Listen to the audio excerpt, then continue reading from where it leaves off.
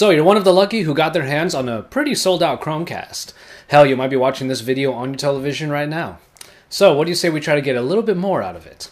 Hey, it's Joshua Vergara from Android Authority. What's going on, everybody? And these are some tips and tricks for the Chromecast. But before I get into the tips and tricks, I want to answer a couple questions that came up in the review. Basically, the Chromecast does not stream content straight from your phone or tablet. So if you have some local content on your tablet or on your phone, it's not going to be able to be casted over to your television. The way it works, actually, is that when you hit that cast button on YouTube or Netflix or Play Music, it relays the information to the Chromecast so it can find the content from the source itself. By using some HTML5 magic, the Chromecast connects to the actual service, finds your video or music, and then plays it. After you install the Chromecast app and then update all of your media apps, this is all available.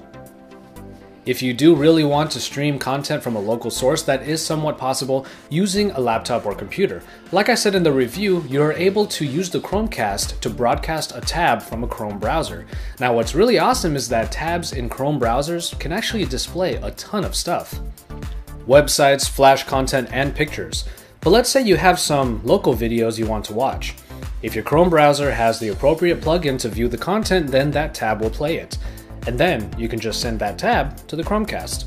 Just browse your computer hard drive from within Chrome to your video and it will display through the browser tab. Then hit Chromecast. It's pretty awesome, right? This allows for the Chromecast to bridge the gap between your computer and your television. Think outside the box and you'll realize the possibilities.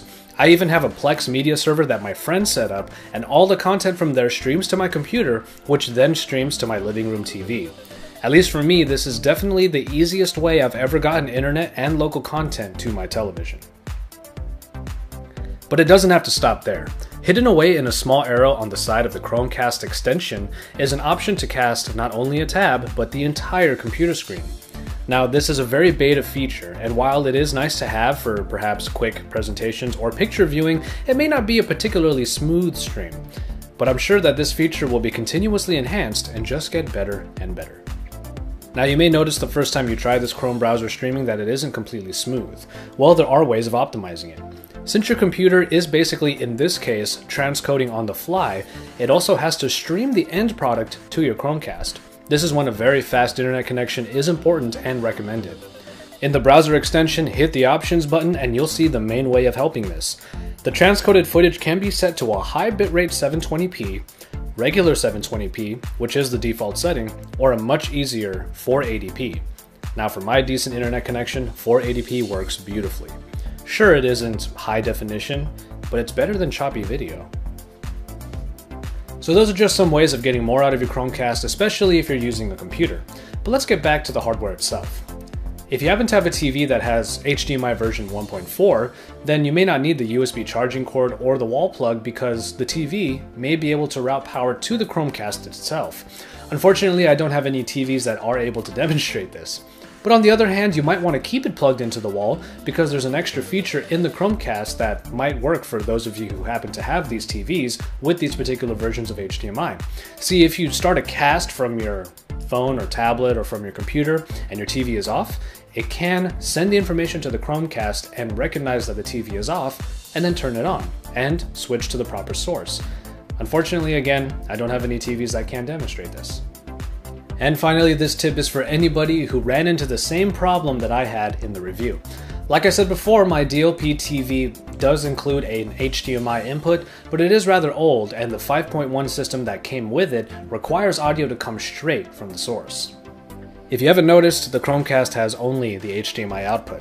Some people commented that I could get an AV receiver, but those things can cost over $200.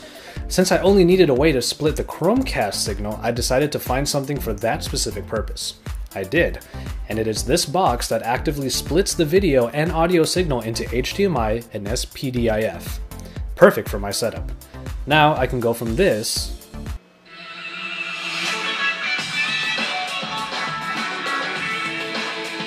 to this.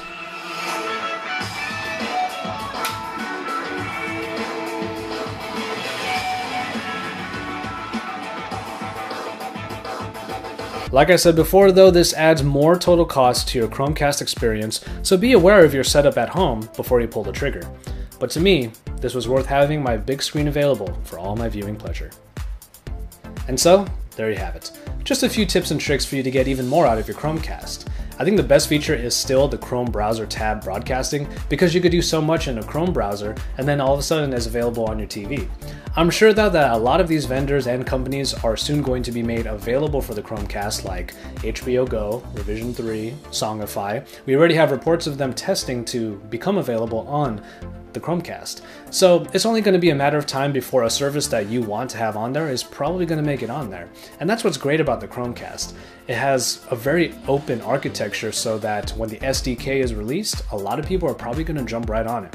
So broadcasting a Chrome tab from your computer will likely be just the workaround you have for now. And pretty soon, a whole lot of possibilities are going to open up. As always, for the best coverage, make sure you stay tuned to Android Authority's channel. Drop us a like down below, don't forget to subscribe. And once you're done with all of that, head on over to AndroidAuthority.com. We're your source for all things Android.